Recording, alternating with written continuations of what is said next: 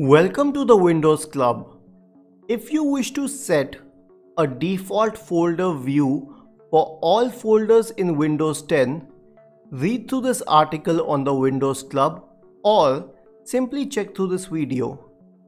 This is the File Explorer and every tab has a different kind of a view, like it could have large icons or extra large icons or simply the details.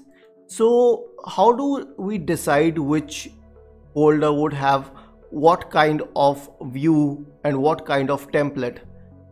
Microsoft basically divides any folder into the following 5 sections: general items, documents, pictures, music and video, and further decides which folder is to be assigned what kind of view and what kind of template.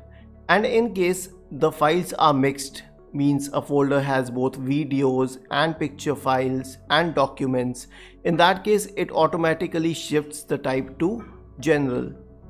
So if you wish to apply the same view type to all the folders, select it for one.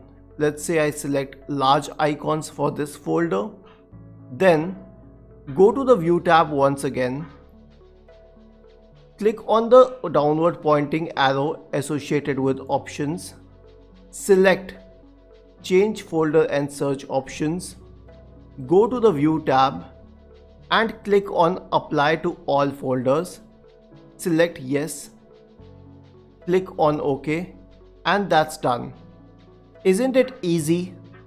If you have any doubts, open the original article on the Windows Club. Scroll down to the comment section and let us know your query.